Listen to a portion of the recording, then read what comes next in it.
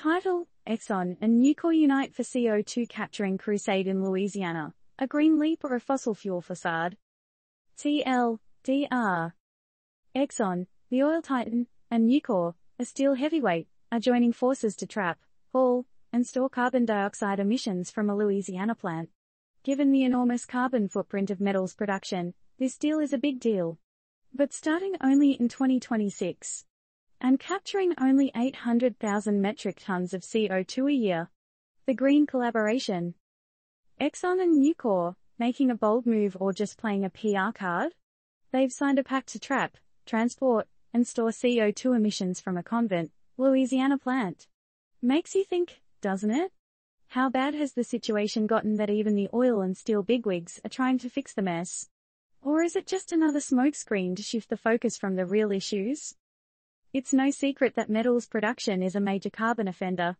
The industry is a beast to decarbonize, given the high heat requirements. So any initiative, even a seemingly small step, could potentially have big implications for our environment. But hey, do Exxon and Nucor deserve a green badge for this, or is this merely a drop in the ocean? The wait and the wait. Interestingly, this carbon trapping crusade is set to kick off only in 2026. It begs the question, why the long wait? Is it technical challenges or bureaucratic red tape?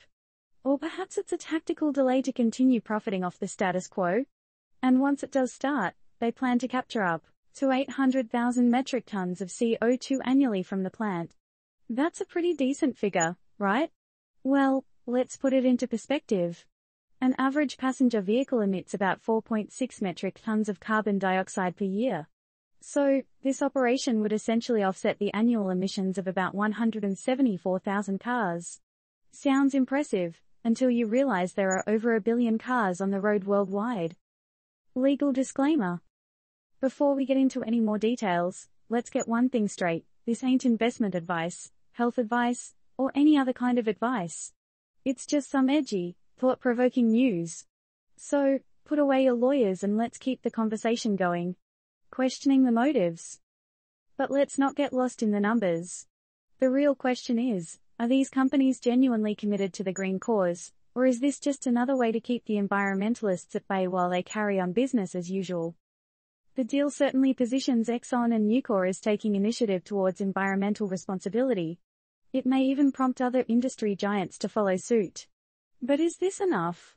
Is it too little, too late? And is it driven by genuine concern or the fear of backlash and regulations?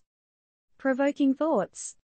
In the end, Exxon and Nucor's deal to trap, transport, and store CO2 emissions is a step, whether small or large, in a direction that many have been urging for years. Whether it